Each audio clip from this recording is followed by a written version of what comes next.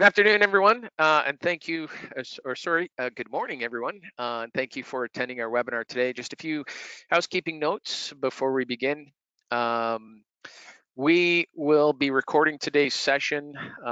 Everyone who is registered will get an email and a link to the on-demand version and a copy of today's presentation slides within the next few days. This session will run for about 60 minutes, which includes time for Q&A. If you have any questions throughout this webinar, please feel free to submit them through the Q&A panel on your GoToWebinar console so that we can address them towards the end of the presentation. If for some reason we don't have time to address all of your questions in today's live event, please be assured that we will follow up with you directly after the webinar.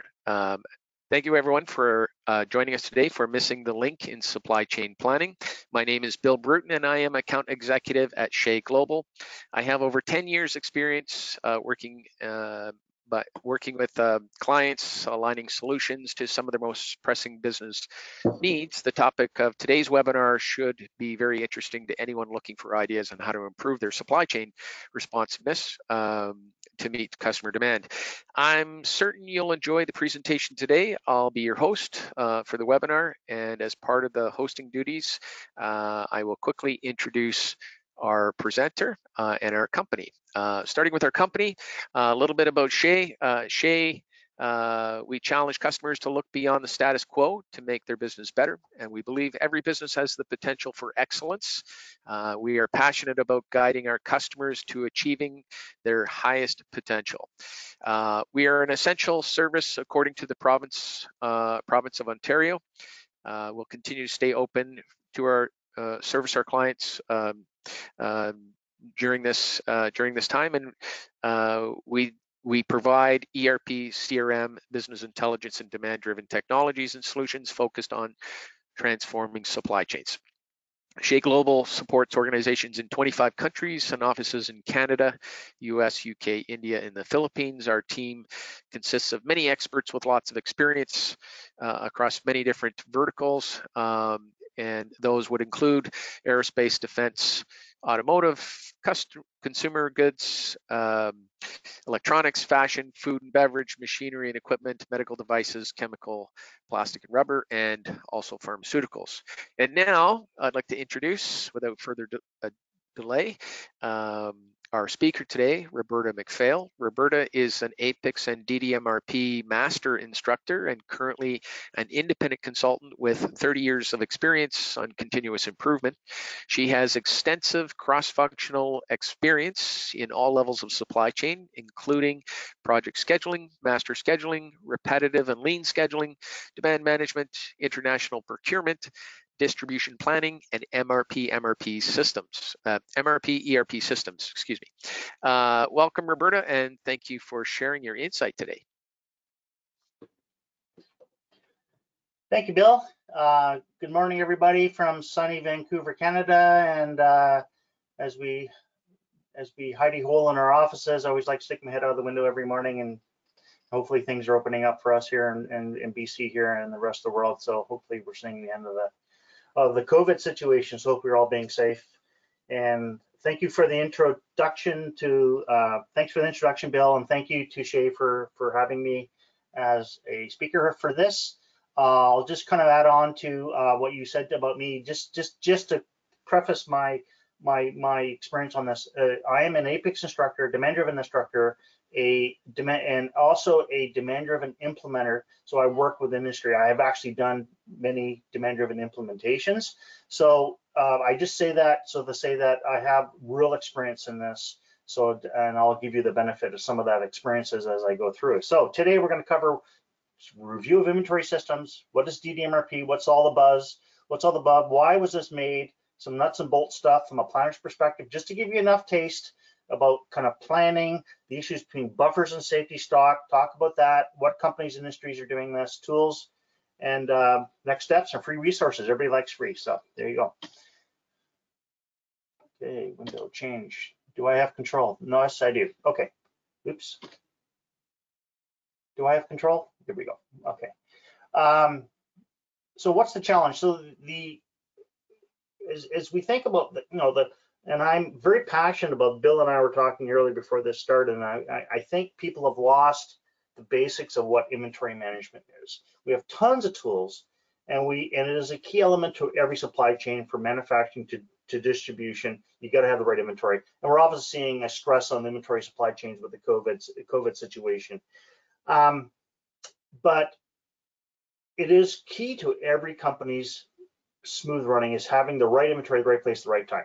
And we're going to talk about this. We're going to talk about inventory from the point of view of having a green zone here, this range of inventory, and getting ahead a little bit. So that's what DDMRP does, is tries to optimize around a range. And we have different inventory systems that take different approaches to this. So next slide. Do I have control? I don't think I do. So here is the a standard demand supply volume mix. This is taught by APIX and Supply Chain Canada and other. This is another different view. This has been taught for 50 years. You plan the top, plan forecast, do S&OP in the middle here, potentially master schedule, feed it through in MRP systems, forecasting on one side, resource capacity planning on the other side. That is what has been the standard for many years. So the replenishment, so I'm just going to talk about, this is my list about the different systems that I see being used. So we're talking about rotor points, lean Kanban, time phased MRP, event optimizational tools, and then we'll talk about DMRP, which is the bulk of the presentation today. Next slide, please. Let's talk about rotor point. My favorite rotor point, the most probably still widely most used. Inventory goes down, hit a trigger point, inventory comes in, brings it back up, down and up, called the sawtooth. And then we have our friend EOQ, which is determining and this has been around since Henry Ford days, the most standard method for doing rotor points. Okay, next slide.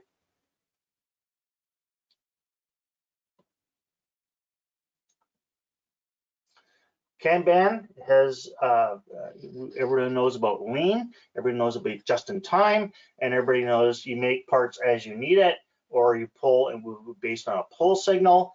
And there's different variety of different methodologies around Kanban, individual bins, or using a control board with cards, and the cards create pull signals. Next slide.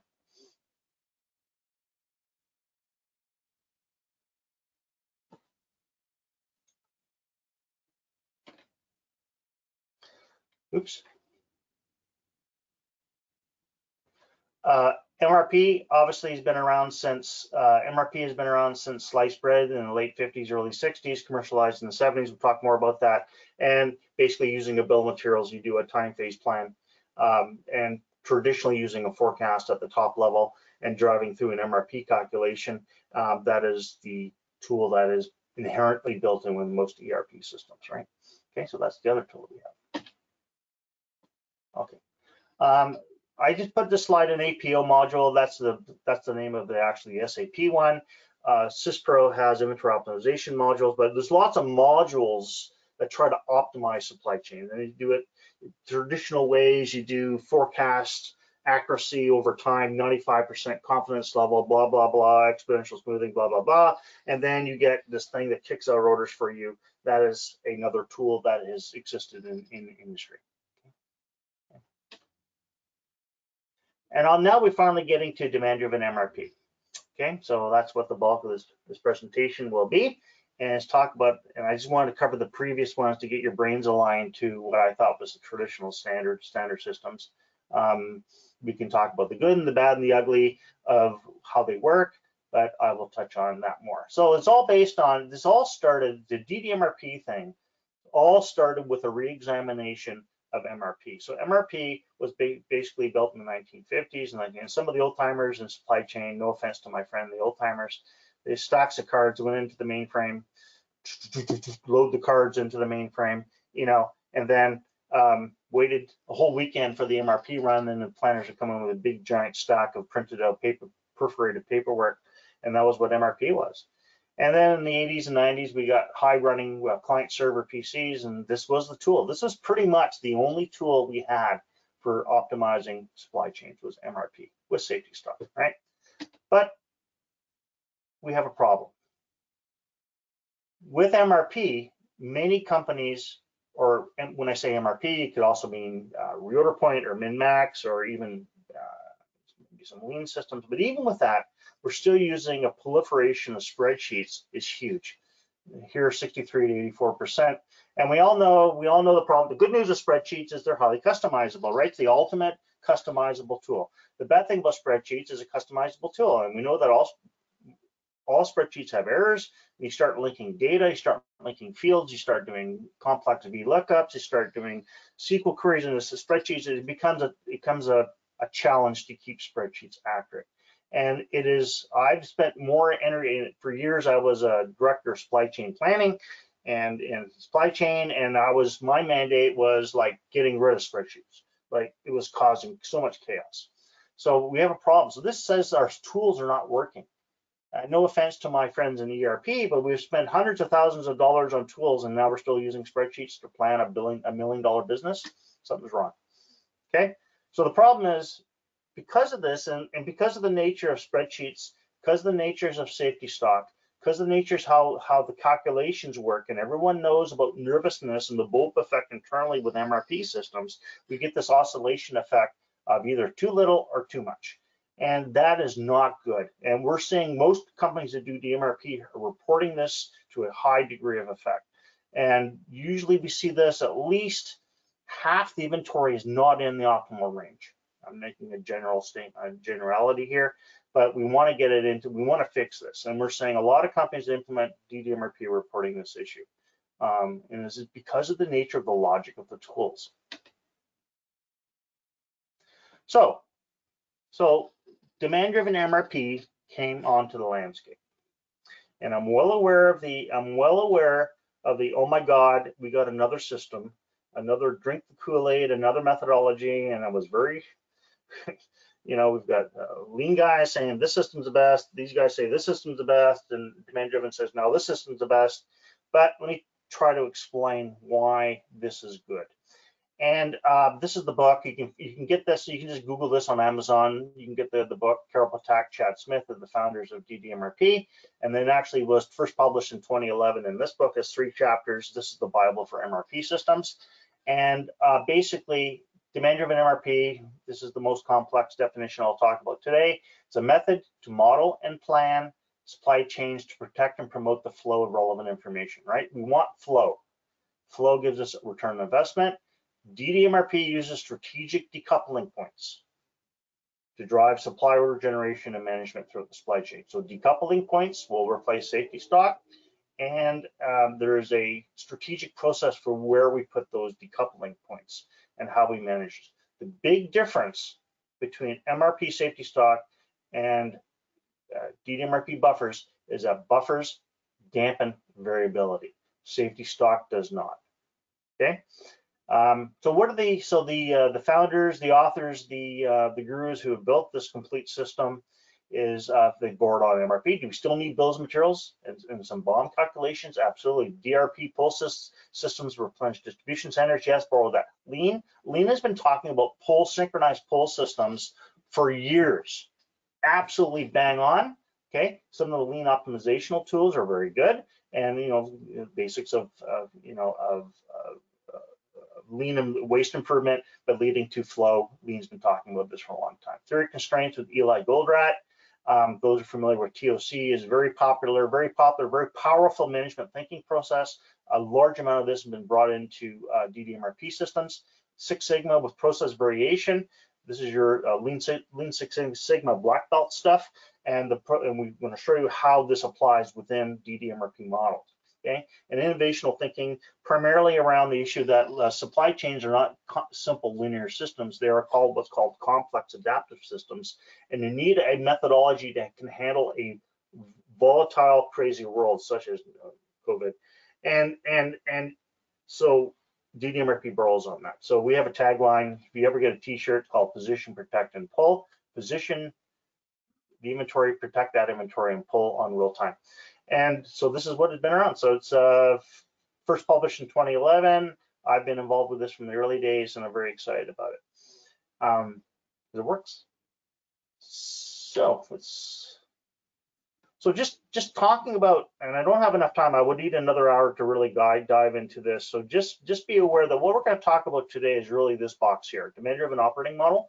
This is where what's called the buffers exist. This is where we position inventory in buffers. And then we do have demand-driven S&OP processes and adaptive processes for strategic versus for strategic. This is replacing the standard industry S&OP processes, and we have this all fully defined, and there's textbooks and there's books and all this stuff, and some of the software is even certified in DDS and OPs to help you do management around that, which is really interesting because I think the industry's had a hard time with integrating tactical and strategic S&OP. Actual demand one end, market innovation the other end, variance management, and then model tuning back and forth between the tactical and the strategic. So, yeah. So here's the we call this the 5 components of DMRP, and those who attended John Melby's presentation a week or two ago on was DDMRP 101. Some of my slides have overlapped with him. Basically, this is our kind of our implementation path. This is the basics. This is what we teach in the training courses. So step one, I'm going to go through each of these. First, we strategically decouple, then we set buffer profiles, then we dynamically adjust, which most other systems don't do. Plan, we need something to trigger work orders and purchase orders, and we need something to trigger execution, either on distribution, replenishment, or manufacturing orders. I'll touch on all that.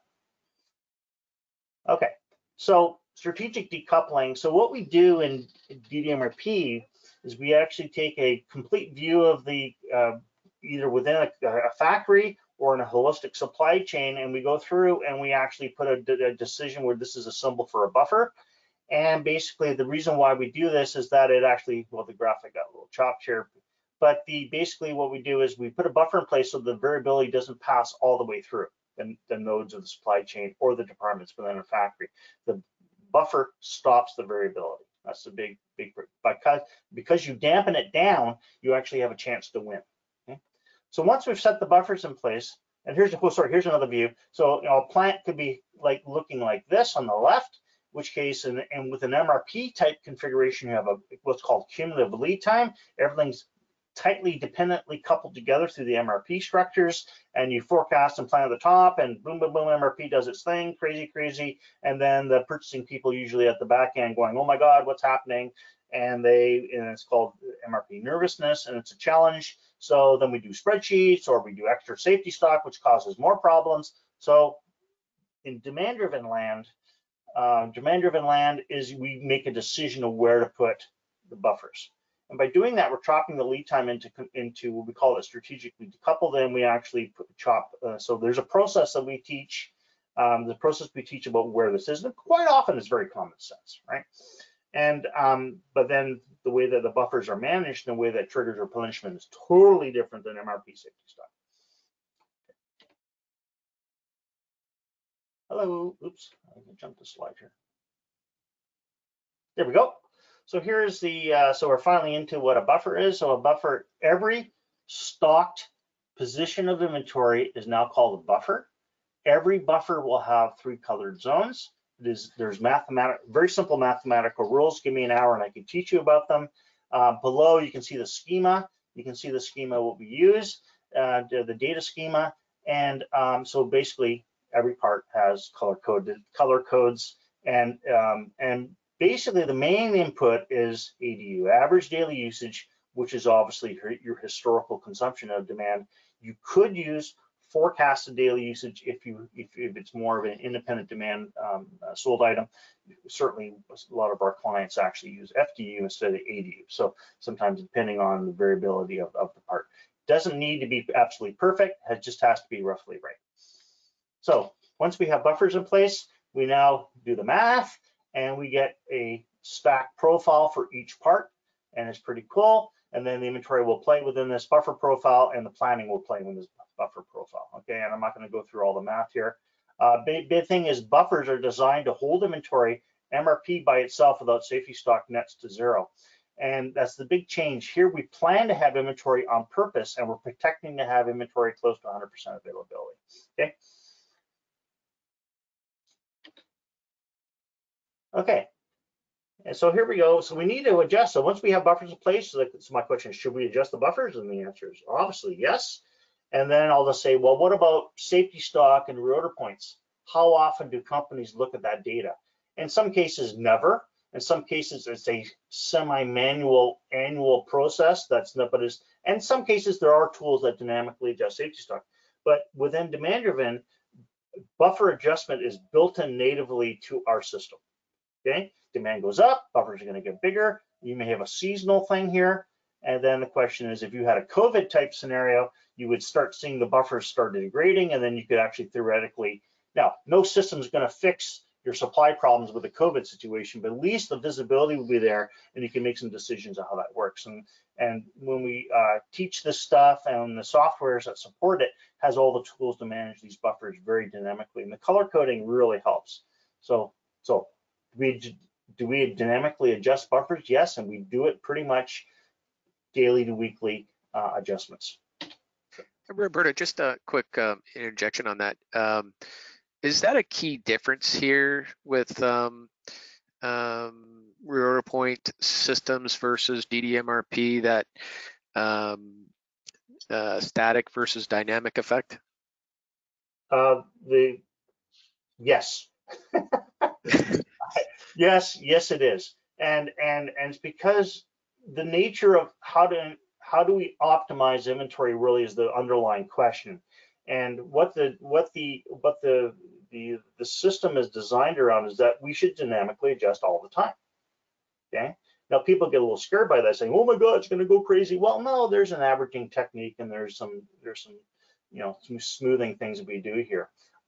Yeah. So yes, we adjust. Most people don't. Okay. Thank you.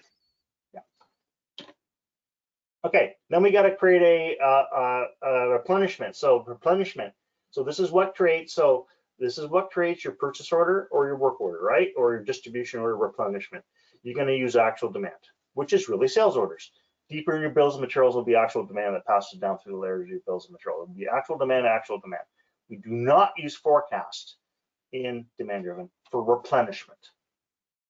Okay, and this is the big change. We will use forecast to size buffers, but we do not use it for replenishment. So how does that work?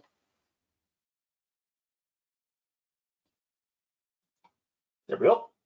Oh, there's a lag. Oh my gosh. Lag. Yeah, I think there's a little bit of a lag on. Yeah, there's a little bit of lag here. Yeah, I just figured it. I finally figured it out. Anyways, thanks. So basically, what's happening is so what do planners want to know? What's coming in? What do I have? What demand do I have immediately? What demand is relevant? And here's our basic formula. This replaces the MRP projected available balance calculations. Sorry to get technical, but on hand plus supply coming in plus any special sales orders over certain with a certain qualification, because the buffers are designed on average flow, gives us a net flow. If the net flow is in yellow, do we order? The graphics are a little off here, but if we order yes, the replenishment is done. So basically we do this net flow calculation for all buffered parts every day. If it's below green, we replenish. How much do we replenish? What do you think? Just rhetorical question to the group. Do you replenish to here, or do you replenish to here? Well, we replenish the top of green, and it is Kanban-like. Buffers, from a replenishment point of view, absolutely work like a Kanban, and it's very powerful. But it's a dynamic Kanban, which is what lean guys would acknowledge is a good way of doing it, because a lot of companies who've done Kanbans have very static Kanbans. So every day we calculate in the yellow, and we can actually show reporting on this with some conditional formatting, and softwares will all do this for you. There we go. So here's the other big thing is a change. Because we have buffers, every part can give us a color code of status. Okay? So basically, if the planning status is red, not good. The planning status is yellow, we're probably good. Planning status is green, we're fine. We don't need to order yet. But if it's in red, it's like, oh my God, you should be making sure orders are placed. And you can see the degree of penetration within the individual buffers. So if it's at 27%, it's probably sitting down around here somewhere. That is, so if you have one part that's at 27%, another part that's 42%, which one comes first? 27%. So you have what's called a relative priority, and it gives us the ability to prioritize planning and execution scheduling from a date-based system to a priority color system. And this is a conceptual change from MRP and finite scheduling systems to this, and very powerful. Okay, so buffer status is the big change.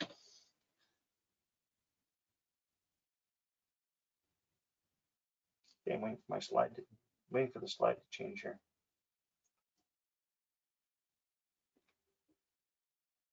Whoa.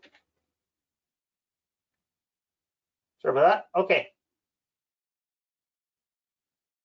Okay. Sorry about that. So this is just if you get into some, I'm going to show you some resources later about DDMRP training. This is an example of one of the simulation slides that we have.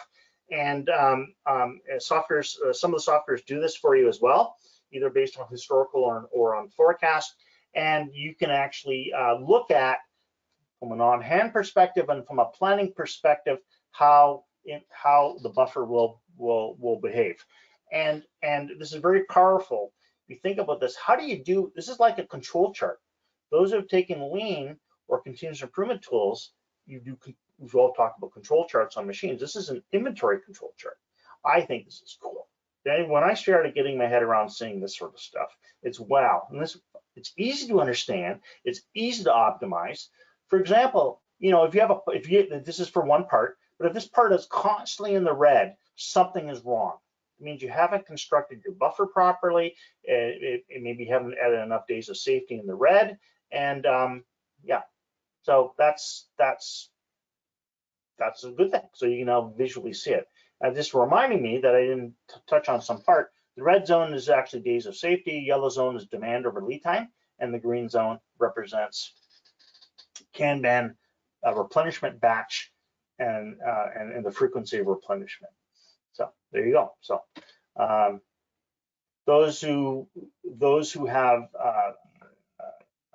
Six Sigma or lean tools, the industrial engineer types or analysts can put inventory into a Pareto curve, do analysis. Obviously, you want to work on wherever it's way on this side, and when this side, we call that working on the tails. Because remember, we're trying to get the inventory in the green zone, which is sitting right around here. Okay.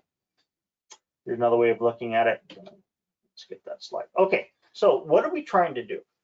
We're revisiting the fact, because we have buffers, we now have a range. And that range is mathematically defined. It is mathematically defendable. And you can now, because you have a range, you can do all sorts of things. You can do optimization, you can do capital investment analysis, you can actually start holding planners accountable to where's the inventory in the right range, and is powerful. So this is one of the reasons why companies who implement DDMRP and do it seriously get huge results, because they have a tool and a methodology around a range. And the problem with traditional systems is you try to do this forecast to six decimal places 3 months out and feed this into a master schedule or an S&OP process, feed that in an MRP system, and you wonder why we don't get the right results. And because it is complex. And hopefully, so this system has kind of simplified the process around managing demand and around managing of inventory. So some of the benefits we're seeing globally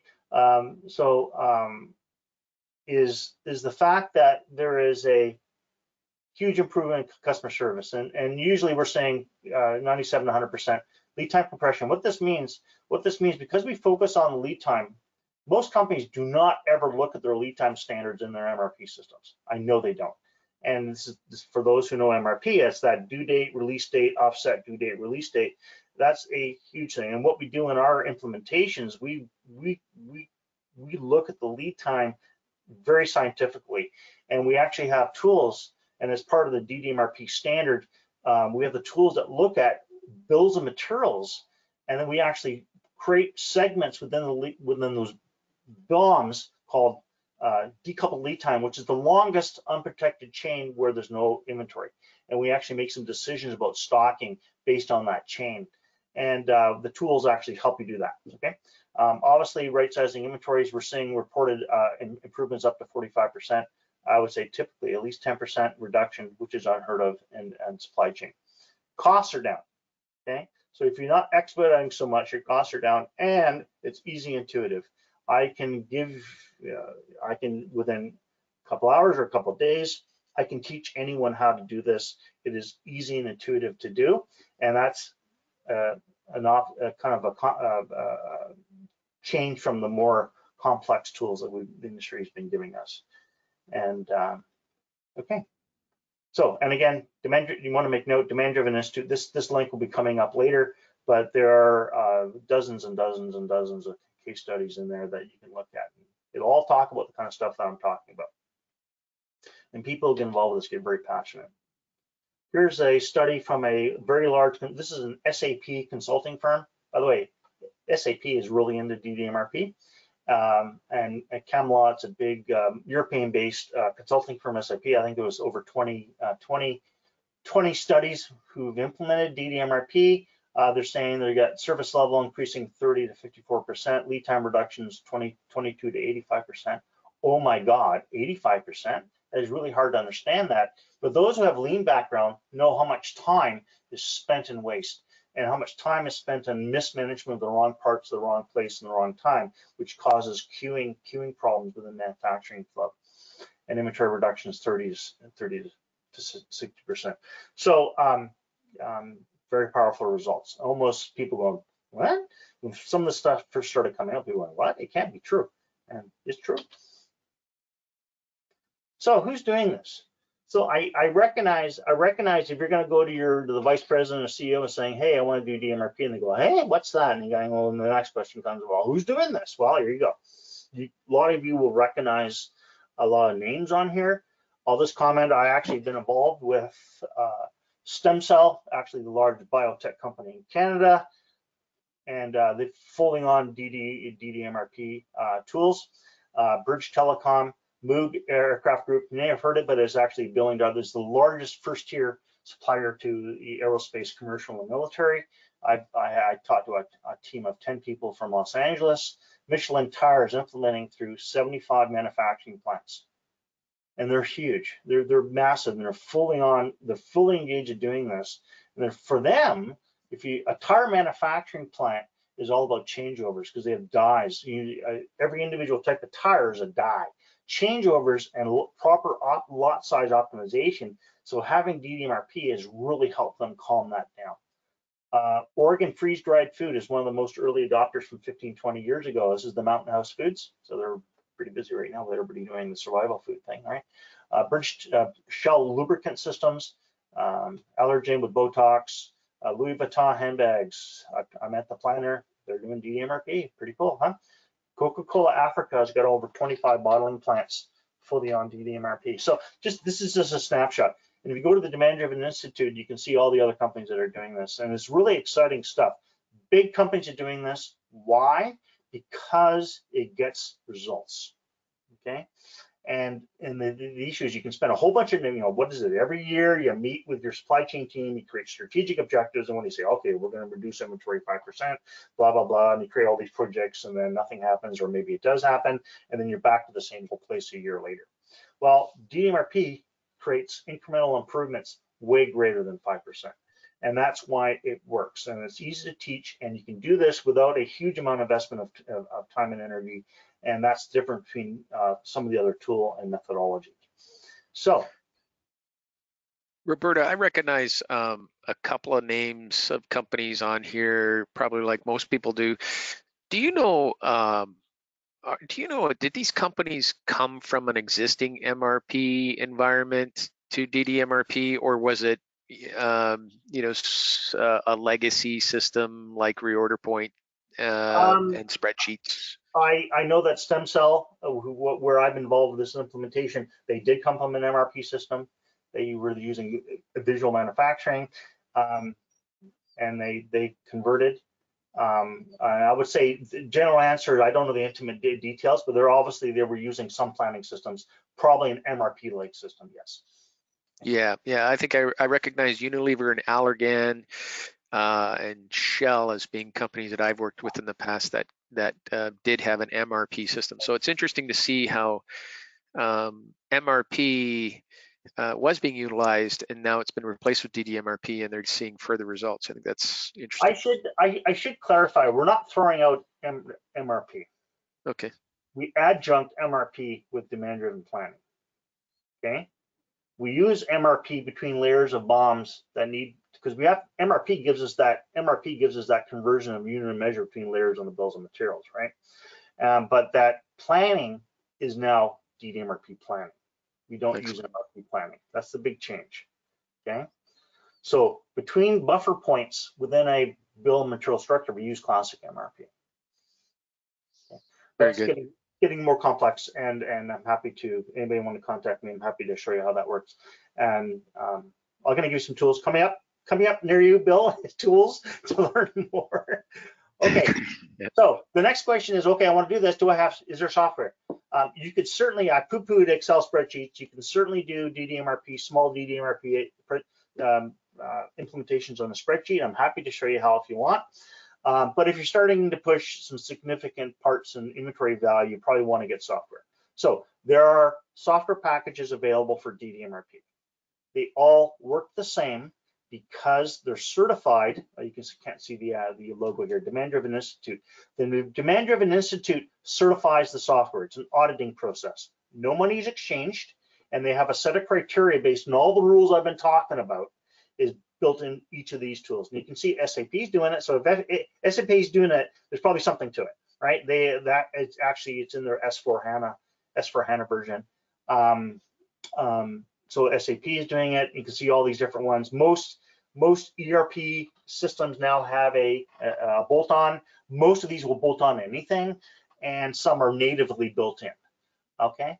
And I'll plug for Shay, represents the B2Wise product, and these two, DDMRP for SysPro and DDMRP for Dynamics. So Shay represents these two products. I actually represent this product. So the Replenishment Plus.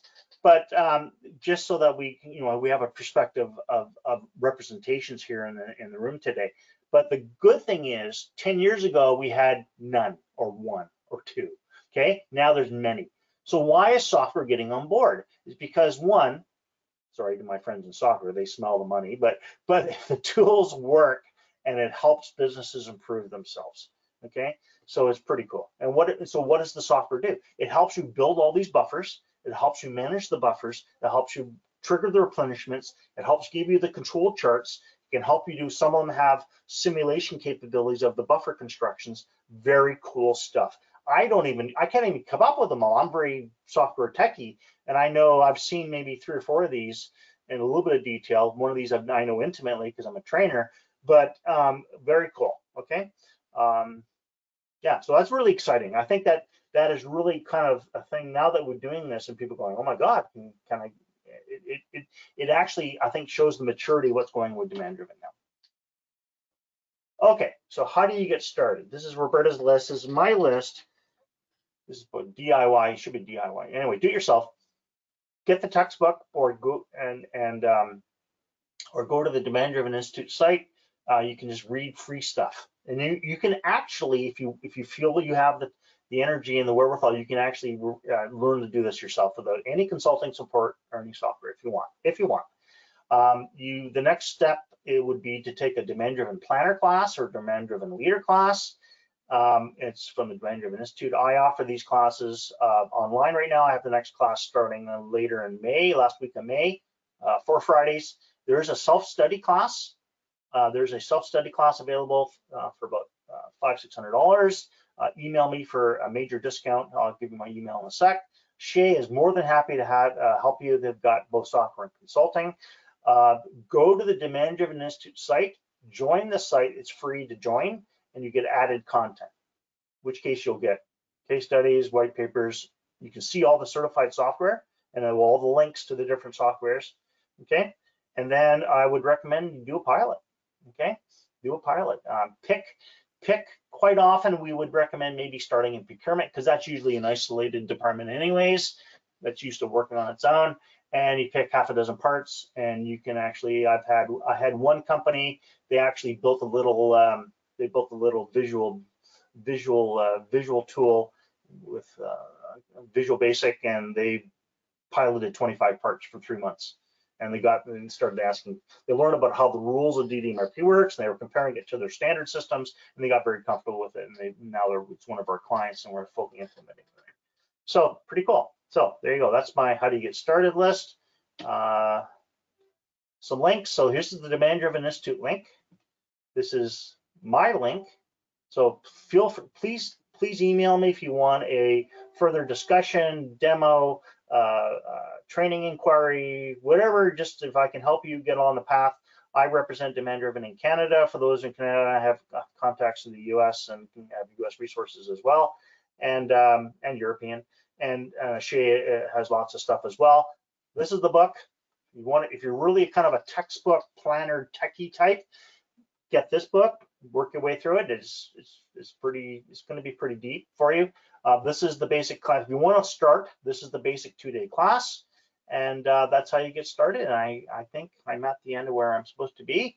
And wow, look at that timing, perfect. So thank you for having me. I think that's where I'm supposed to be there. Excellent. Yeah. Thank you, Roberta. Thank you very much for sharing this great information today. We're just going to go ahead and take a few questions. Just a reminder to anyone online, please be sure to submit your questions through the Q&A panel on the GoToWebinar console. Looks like we have a couple coming through.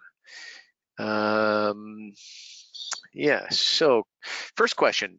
This one's a little bit tricky. It came in a little bit earlier, so I had to reword a little bit. So I apologize to the person who submitted it. Feel free to submit the question again for just to provide some clarification, but I'll try to read it through, Roberta. So considering today's dynamic business environment, how would you manage the following situation, where 2 or more of your brands are positioned to compete against each other and at the same time against a strong competitor's brand? What would be some of the priorities that you would use in DDMRP to maintain market leadership? Wow, that's a pretty deep question for a Thursday morning. Certainly is, yes. Okay, brand management and brand and marketing management and decision to play in a brand space, that's a CRM sales marketing decision. And it's kind of independent to DDMRP, right? Okay, so if I want to have, so you're going to have 2 brands competing with each other, fine. Do they compete? Now, how does DDMRP help with that scenario? The different brands require different products. Different products would have different buffer constructions and different, and we could, let's say a brand had 30 products in it as a family of grouping. You could roll up, if you've defined inventory buffers for the 30, you could roll them up into a total family total and compare that one brand to another brand. Okay. Now, whether you sell one brand or another brand, that's a leadership decision based on gross profit, market share. That's kind of way out of the scope of DDMRP. But DDMRP will give you the operational controls to support the brands, whatever the decision is. Yeah. I think that there's a lot of sales and marketing content in that question, positioning 2 products against each other, against competitors. I've done that before myself, and usually it's an internal battle with the sales and marketing team to compete as well. And then, of course, understanding who your competitors are and building that brand messaging to your market is extremely important. From a supply chain perspective, I would probably add to that. I think you would agree, Roberta, is making sure that you depending on which of the 2 brands you're competing against, inventory levels can influence the way customers use your products or consume your products. So in other words, maybe one has a higher safety stock than others and higher availability. Pricing can influence that kind of decision too from a customer's perspective. So I think there's a broader set of analysis that can be done outside of DDMRP as well. But from a supply chain perspective, I think it's really making decisions around how you want to carry your inventory too, right? Yep. Demand-driven also has a layer of what's called demand-driven adaptive enterprises, where you're using the tactical buffer constructions as just an influence in strategic decisions. And basically, it's as leadership through standard SNLP is deciding which lines do you push forward, which ones do you restrict back. How do you allocate? If there's a capacity issue, how do you allocate capacity? It's still all the decisions are all pretty much the same, right? So, yeah. Very good, thanks. Question number 2. In slide 29, you talked about the difference between interpreting priorities in DDMRP versus how MRP assigns priorities, i.e. due dates. Can you expand on that?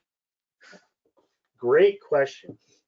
And this is one of the paradigms that we've, so basically MRP logic, for who have asked the question obviously understands MRP logic. So the MRP logic goes through release date, offsetting on standard lead time, due date, release date, through down through the bills of materials if it's needed. And it's all date based. It's all date based. So what we do in demand driven is we now the buffers are positioned to support the business already. So it's kind of like it's already planned to be there. So then we just have to now make sure the buffers are protected. How do we protect a buffer? We make sure we replenish when we're supposed to replenish it. And which one gets done first? If there's a conflict in capacity, the one that's the deepest in the buffer. And the problem with due dates is you don't know whether it's a due date from a forecast generated issue, you don't know if it's a due date from a safety stock replenishment issue, or you don't know if it's a due date from a make to order issue.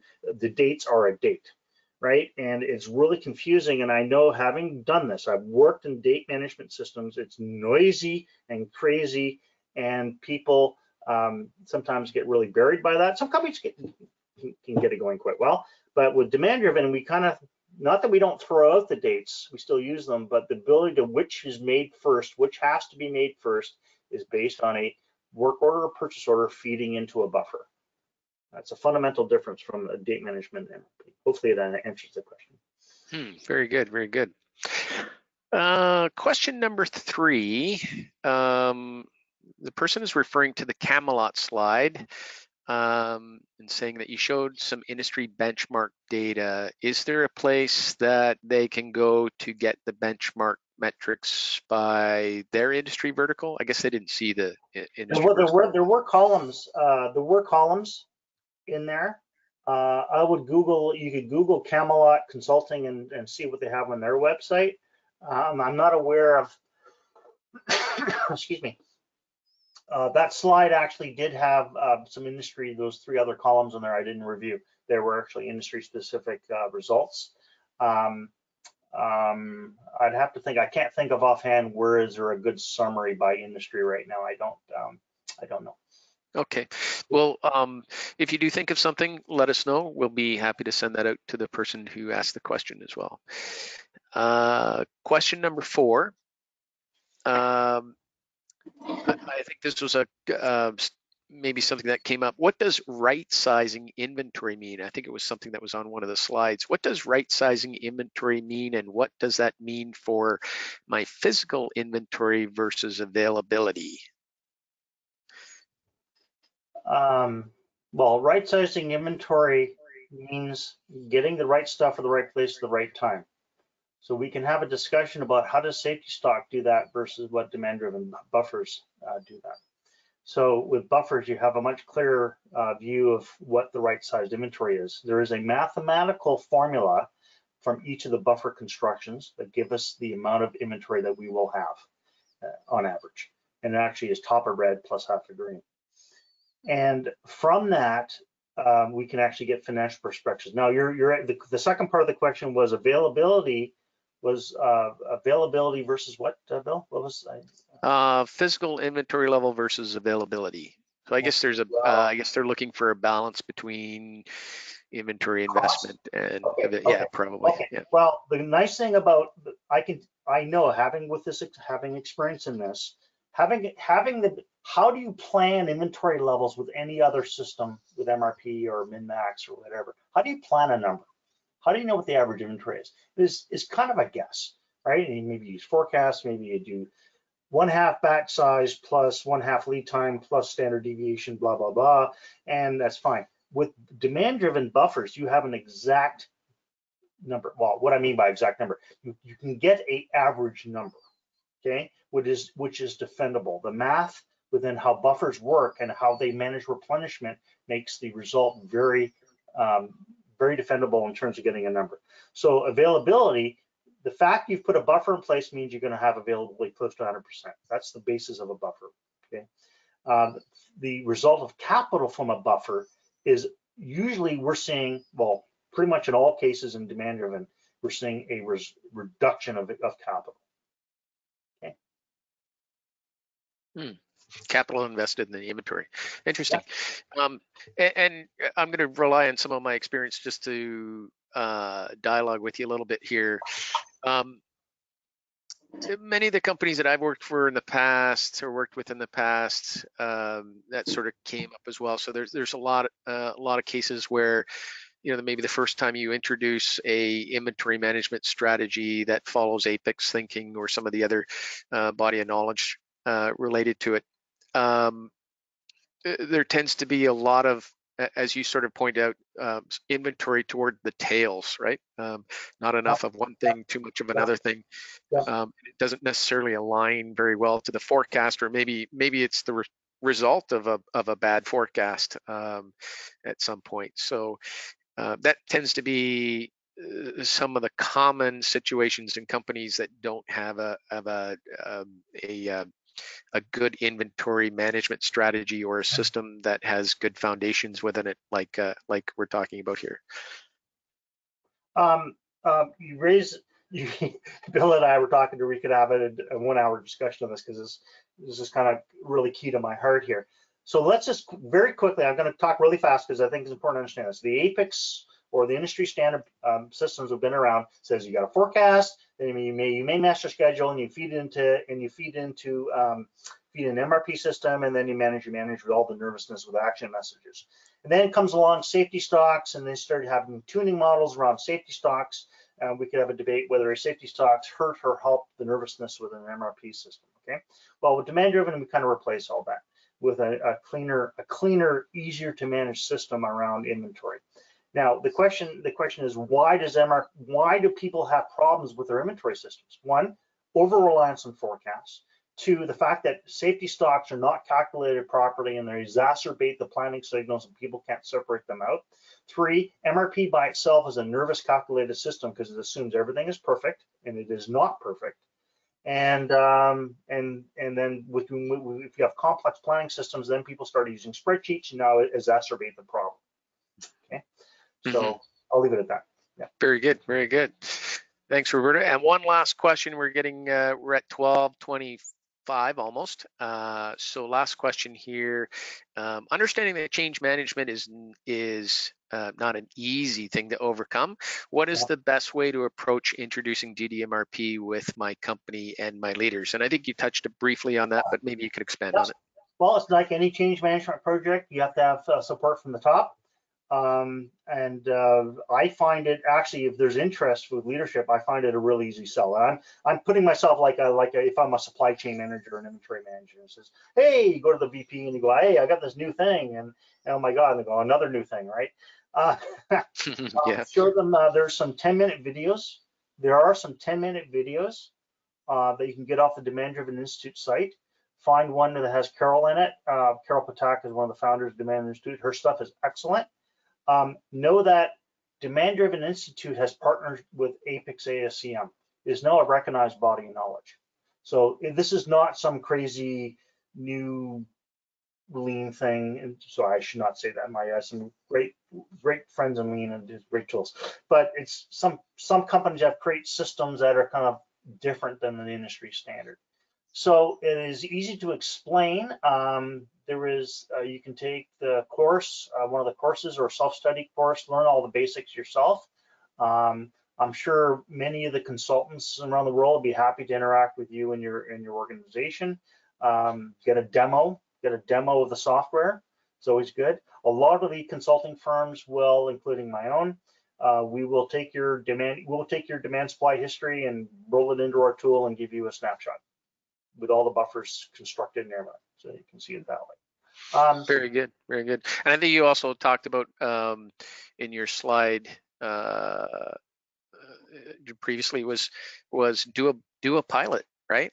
Take a sample of some data and pilot it and see what the difference is between what you're doing today and what might be accomplished with DDMRP. Yep. Very good. That's all the questions that we have, Roberta. Anybody online that has additional questions to add, please feel free to submit them through email to us. We'd be happy to respond. We're just coming up on the last part here, so thank you for everyone for attending the webinar today. If you're interested in learning more about DDMRP and Roberta as well, to support your supply chain initiatives, please feel free to connect to us through the following website, email address, and/or phone number. Also, please visit our website for more information on future events at SHAPE. And we thank you for participating today, Roberta. Thank you for all of your information and your input in the discussion. Fantastic discussion today. And have a great day. Thank you.